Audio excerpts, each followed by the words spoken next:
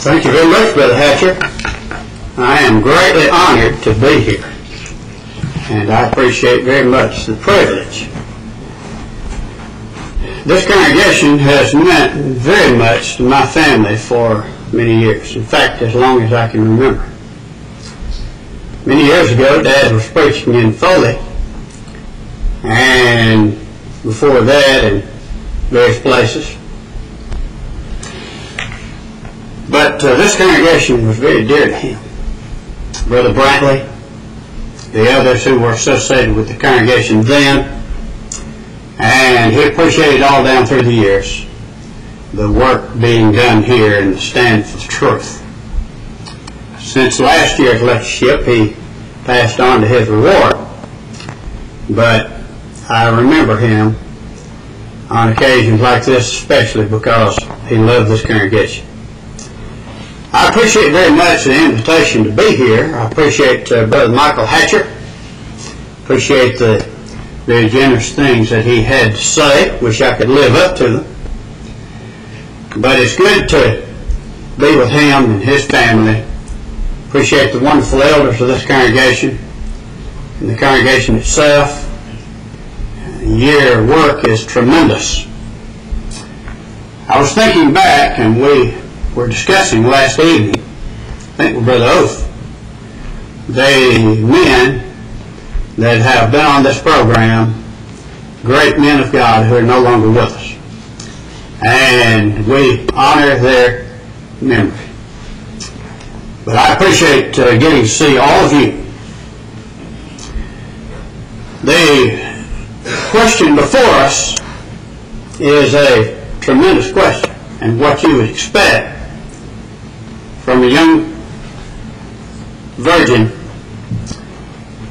who learned that she's going to have a child, and she knows that she has never had sexual relations with any man. Absolutely essential to our salvation and to the Christian system is the incarnation of Jesus Christ. And the virgin birth is the how and the when of the incarnation. For this reason, Satan and his imps have done everything they possibly can to try to destroy and undermine in the past 100 years and more the fact that Christ is the only begotten Son of God. In Matthew 1:20, we find that the Holy Spirit would overshadow the womb of Mary, and the holy thing that was begotten in her shall be called the Son of God. There have been those who have tried to say that Christ was begotten only as we are begotten spiritually. But my friends, Christ had a specially prepared body. Hebrews 10:5. And that holy thing in her womb was the Son of God, the only begotten of the Father. This is a cardinal doctrine, one of four, of Christianity. How shall this be? The Holy Scriptures, which cannot be broken, John 10:35, predicted Malachi 4:5 and 6. John the Baptist, Elijah, who would come and turn the heart of the fathers to the children, heart of the children to the fathers, in preparation for the King of Glory. Luke recorded the foretelling of John's birth to Zechariah, the husband of Elizabeth.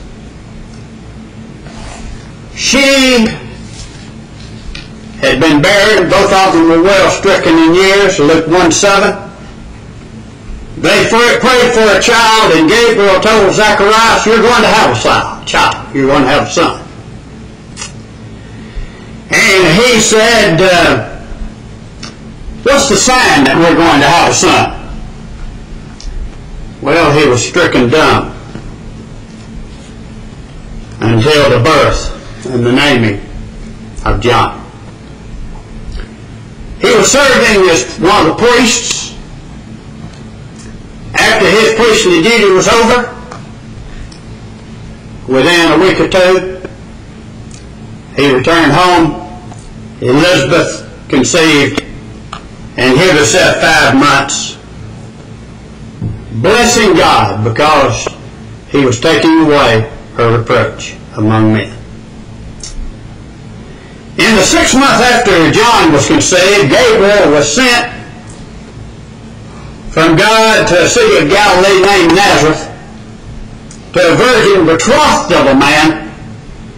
Her name was Mary. His name was Joseph. Luke 1, 26 and 27. The angel informed her how greatly favored she was by God, and said, Fear not, Mary, for thou hast found favor with God. Thou shalt conceive in thy womb, and bring forth a son, and call his name Jesus. He shall be great, shall be called the Son of the Most High. And the Lord God shall give unto him the throne of his father David, and of course his reign will have no end. 1:30 through 33. No doubt this brought back great memories to Mary of the Old Testament Scriptures, predicting that Christ, the Messiah, would be born of the Virgin.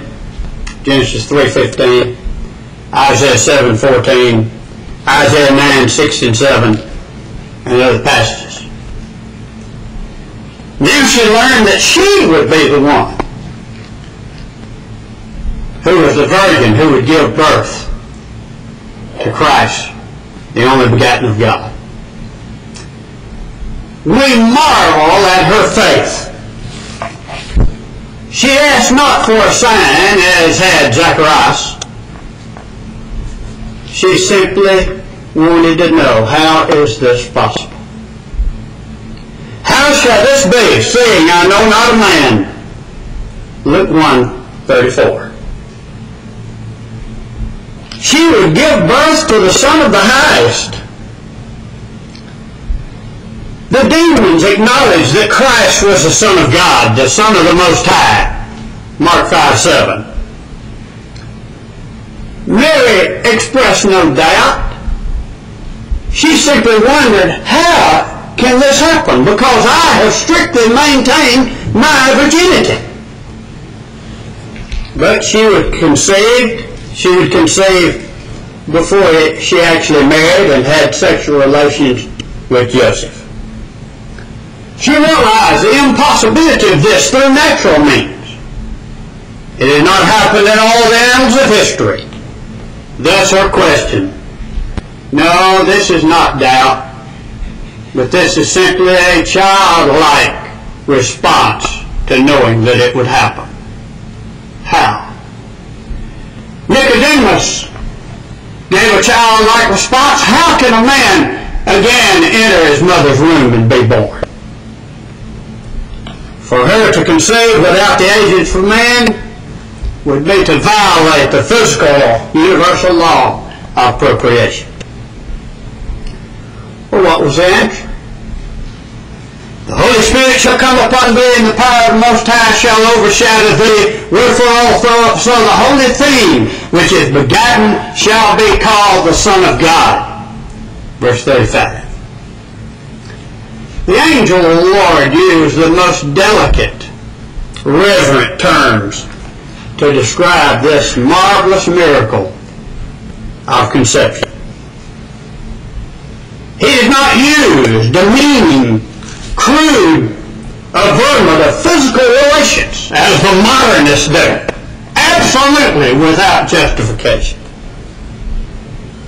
When you see the Lord in a cloud overshadowing something, it indicates his presence and his power, like in Exodus 20:38 when the cloud overshadowed the tabernacle.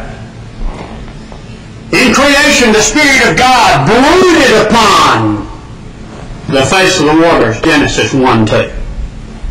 It simply would indicate that God the Spirit was active in this miraculous conception.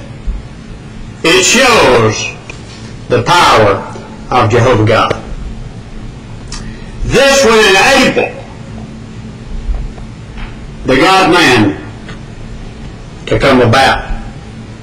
It would enable Christ to be both the second person in the Godhead and man.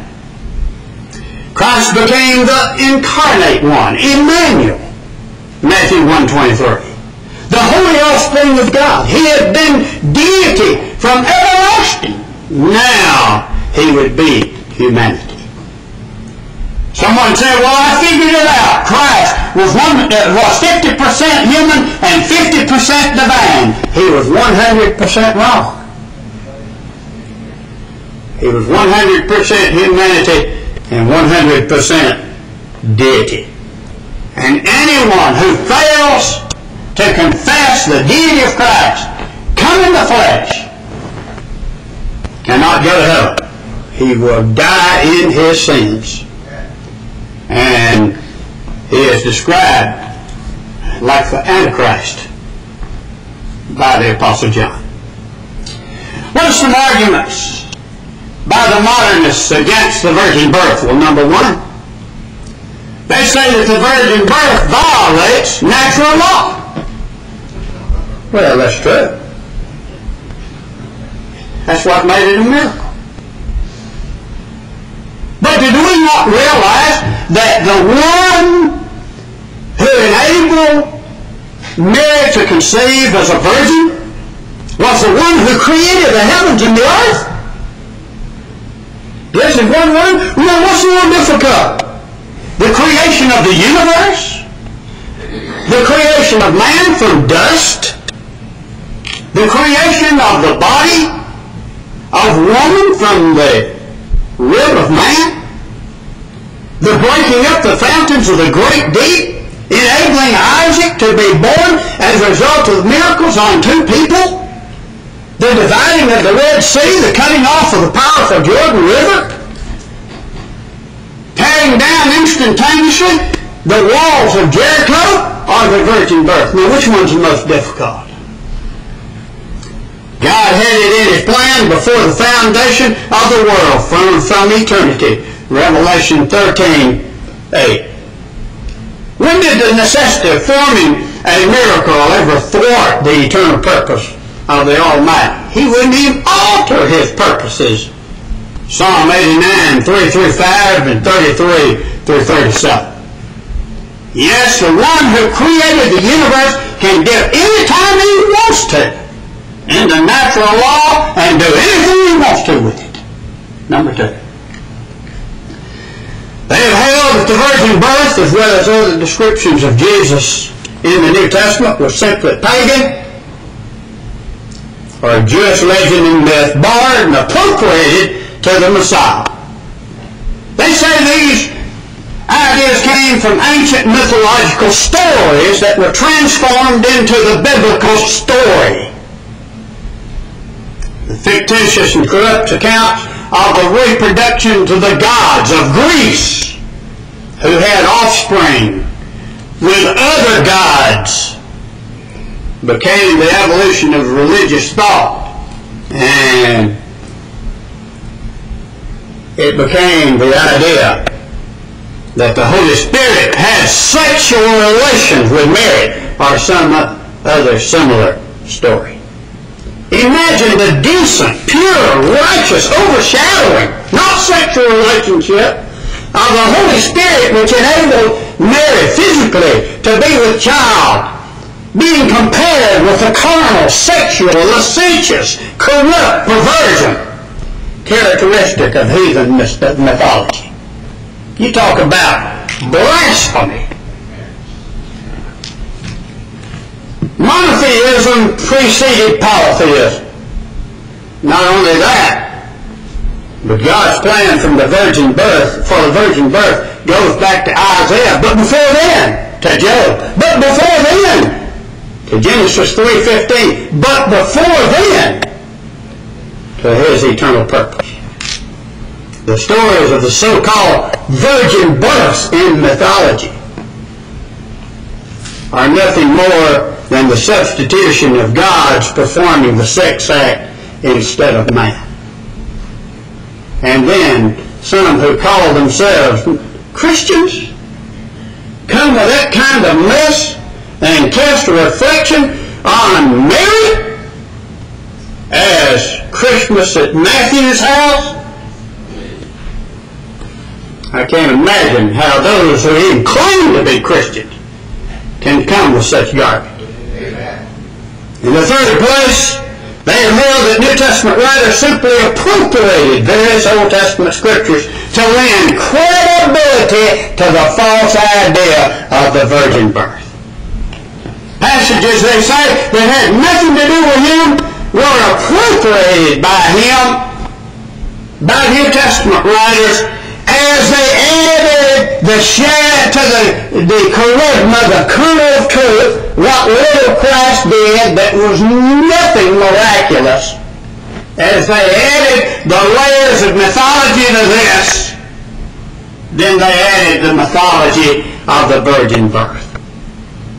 Therefore, I hear some of the teachers and some of the graduates saying, we have to demythologize the charisma. Well, you know where they've been studying. It has not been at the feet of faithful men and at the feet of those who believe the Bible. Well, what is the necessity of the virgin birth? First, the deity of Christ, the God-man, is impossible without the virgin birth. No human being is divine. We're created beings as were the angels. Christ is a member of the Godhood, and he would become flesh. And that was possible only through the virgin birth. Mary conceived Christ.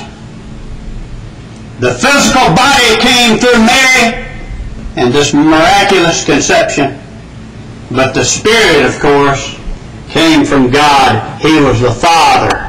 He placed the male part of that with the egg of Mary.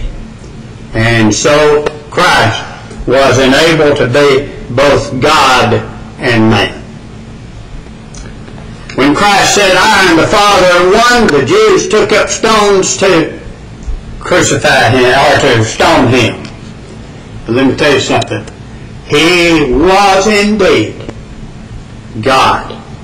God in the flesh. God said, this is my beloved Son in whom I am well pleased. Only the virgin birth could make this possible. The authority of Christ is impossible without the virgin birth. Isaiah 28:16 says that there would be a tried stone left, a precious cornerstone, a sure foundation. Other foundation can no man lay than that which is laid, which is Christ Jesus. 1 Corinthians 4:11, Isaiah 28:16. In order to be tried, Christ had to suffer and to die as the God-man. Though he were a son, yet learned his obedience by the things that he suffered. Hebrews 5:8. Christ has all authority over the church, the kingdom. All authority has been given unto me in heaven and on earth. That was not given to him before he rose from the dead, before he was the tried stone. He was raised to sit upon David's throne. He is Lord in Christ. No wonder millions of the heavenly host sing out, worthy is the Lamb that hath been slain to receive the power, the authority. The third day resurrection of Christ would have been impossible without the virgin birth. Was Christ really raised never to die again, ascending to the Father? Indeed he was.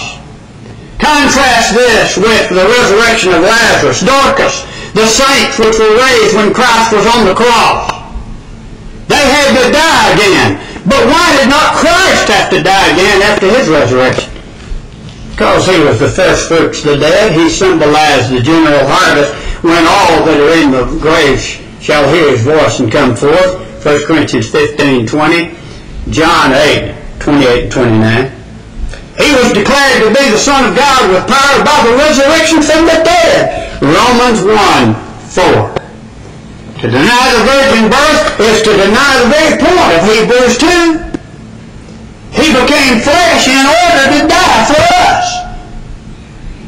But because he was the Son of God, he could come out of the cemetery. It's not difficult for us to die. We can't come out of the cemetery. We can't die for ourselves. We can't overcome the grave. The angels could have, by the power of God, taken on flesh, but they were not God. They couldn't come out of the cemetery. But because Christ was God, because he took on flesh, he could be killed. But because he was God, he could come out of the cemetery. And that gives me the assurance that my dad's going to come out of the cemetery. The miracles of Christ would have been impossible without the virgin birth. Nicodemus said, we know that thou art a teacher come from God, because no man can do the signs which thou doest except God be with him. John 3:1 and 2. The woman at the well said, we know that this is the Messiah because he told me things that he couldn't know otherwise. John 4:42. He's the Savior of the world. Those that sat in darkness have seen a great light. John 1:11. In fulfillment of Isaiah 9:2. Isaiah's prophecy, for us, unto us a child is born, unto us a son is given. The government shall be upon his shoulder. He shall be called Wonderful Counselor, Mighty God, Everlasting Father, Prince of Peace. Next, the atonement through the blood of Christ would have been impossible without the virgin birth. Only the blood of the innocent Lamb of God, slain before the foundation of the world, through his vicarious suffering and death, could pay the tremendous price for sin. The sacrifices of the Old Testament could not take away sin. In Hebrews chapter 10, we find sacrifices and burnt offering for sin thou wouldst not accept, but a body thou hast prepared for me. Now please notice that those sacrifices of those thousands, perhaps millions of animals that were killed, and so much that the blood must have run like rivers, could not take away even one sin. They pointed to the Lamb of God who taketh away the sins of the world. John 1:29. They were but a type, a shadow. We're cleansed by his blood. We're washed in the blood of the Lamb. Romans chapter 1:5 and 6. Christ carried his own blood to the mercy seat. You see, when we sin, we commit spiritual suicide. Life for life. In other words, we take our own lives, then we have to suffer eternally in a devil's hell because of the penalty of our sins. Christ said, I will pay the price. And so the innocent Son of God paid the price for you and for me. The ascension of Christ to the Father in heaven would have been impossible without the virgin birth. Daniel saw these four beasts coming out of the stormy sea. And of course there was a lion, and there was a bear, and there was a leopard, and then there was the diverse beast, Rome. And it was in the time of Rome that the Son of God would set up a kingdom. How would he do that? Well, the Son of God would ascend to the Ancient of Days, verse 13. And the angels would lead Christ in his coronation as king before God. Psalm 24, 7 through 10. And he would receive authority and a kingdom. Now, if it had not been for their virgin birth, the same one that could have descended would not have been able to ascend to receive the kingdom. Ephesians 4, 8 follow. The mediatorial work of Christ in the seventh place would be impossible without the virgin birth. We have an advocate with the Father, Jesus Christ the righteous. 1 John 2:1. Now how? Because he was the God-man. Job cried out for a mediator, a daysman, the goal, who could lay his hand upon the shoulder of God because he was God, and upon the shoulder of man because he was man, and reconcile man to God. Christ is that God-man because of the virgin birth. Consequently, we have a mediator.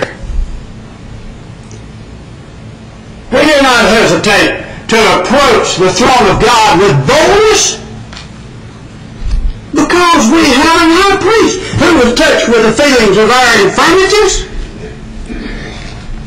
He was tempted as we, yet without sin. Therefore he knows how to succor us and to defend us before Jehovah God. In addition to that, his second coming would be impossible without the virgin birth. Christ came to die, then he was resurrected, he ascended to the Father, but before he ascended, he said to his apostles, let not your hearts be troubled.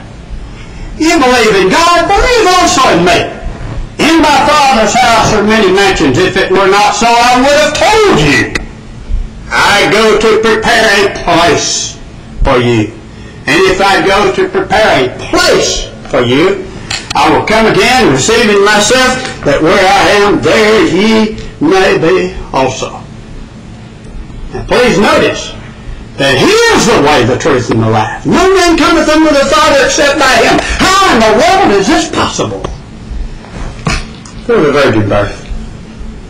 If it did not happen, we wouldn't have a ghost of an opportunity to go to heaven. Then in addition to that, let us notice some affirmation to the virgin birth in Old Testament prophecy. Old Testament prophecy goes back really before the creation of the world and man. Hebrews chapter 9 and verse 14, the Bible says, how much more shall the blood of Christ cleanse us? Who through the eternal Spirit, I think his own Spirit, like the margin in the American Standard Version, his eternal Spirit, offered himself without blemish unto God. When Adam and Eve sinned, Genesis chapter 3, Christ stepped in and said, I will suffer this violent death for them in their place. Therefore they were not killed instantaneously. My friends, it is that true, that is a prophecy, not of the antagonism between a man and a serpent, but between the seed of woman, before man ever realized that woman had a seed. Pre-scientific statement. That Christ, of the seed of woman, born, would bruise the head of the serpent. Galatians chapter 4 and verse 4, in the fullness of time Christ came, born of woman, be one, born under the law. Isaiah 7:14, a virgin shall conceive and bring forth a son, and thou shalt call his name Emmanuel. Now please notice that here is a virgin, and that virgin is going to conceive. And Matthew said that it happened that Mary conceived miraculously so that it might be fulfilled. A virgin, parthenos, in one meaning possible, would conceive and bare a son. I give evidence that Alma means the virgin, not young woman. Hope you'll read the book. In Isaiah chapter 9, verses 6 and 7, a child is born. And he is the eternal Father, so forth. Jeremiah 31:22. Jeremiah prophesies of the new covenant. I'll make a covenant not with you like the covenant I made with your fathers when I took them by the hand to lead them out of the land of Egypt. Church age. In the same context, in verse 22, the Bible says, a new thing hath happened in the land, a new creation. A woman shall encompass a man. There would be nothing new about a woman giving birth to a male child. There would be nothing new about a woman going up and hugging a man, but it would be new for a virgin to conceive and bear a child, a son, without the agency of a man. The virgin birth. I wish I had time to talk about Micah chapter 5 and verse 2, where the one who would be the ruler in Egypt, Israel, rather, whose goings forth from of old were from everlasting. That's God. Talking about the Christ who would be born of a virgin. But in the New Testament, space, time would allow for only a brief discussion. Matthew said, and Jacob begat Joseph, the husband of Mary, in this genealogy from Abraham, of whom, that is, of Mary, feminine in the Greek, was born Jesus, who is called Christ. The others begat. But here is Joseph, who was begotten, but he was the husband of Mary, of whom? Mary. Feminine. Of whom? Feminine. Was born Jesus, who is called Christ. Matthew 1:16. And look, the liberals are not right when they say that Matthew appropriated this and it had nothing to do with the virgin birth. That's foolishness. Matthew said it would happen like this so that the prophecy of Daniel could be fulfilled. But then, in addition to that, in Matthew 22, the Pharisees and the Sadducees were trying Christ. One group would come to him and ask him a question, and boy, he would confound them, and they'd go away, and they'd have another pep rally, and another group would come in and ask him a question, and they'd leave disappointed and not having tricked him, and the other group had whetted up their courage, and they came back, and finally when they gave out a soap, they didn't have any from the beginning, Christ said, I want to ask you a question. Fair enough, isn't it? And then he asked, what think you of Christ? Whose son is he? They say, son of David. He said, then how then did David in the Spirit by inspiration call him Lord? That is Christ. Saying, the Lord, that is God, said unto my Lord, Christ, sit thou at my right hand till I put thine enemies under thy feet. If David didn't call him Lord, how is he his son? Because no Jews called their descendants Lord, but David called Christ Lord, and yet he was his son. Well, the only answer was virgin birth. They refused to answer, and they left, and that was the last question they ever asked Christ. Mark implies the virgin birth when he says in the beginning of his gospel record, the beginning of the gospel of Jesus Christ, the Son of God. Luke talks about the virgin birth when he says the Son of the Most High God will reign over the house of Jacob forever He would descend from David in the flesh. John records that the Word was with God in the beginning, at the beginning, before the beginning, and the Word became flesh and dwelled among us. Absolute requirement that he was born of the Virgin. John 3:16, the modernists among our own brethren try to answer only begotten there, but they can't do it. They talk about something like Jerome's jumble. Let me tell you something. Jerome's not the one that had the jumble. In some sense then, that have listened and followed the lies of the modernists who are all jumbled up. Paul said, how could he come forth from the cemetery except because of the virgin birth being the Son of God? Romans 1:4.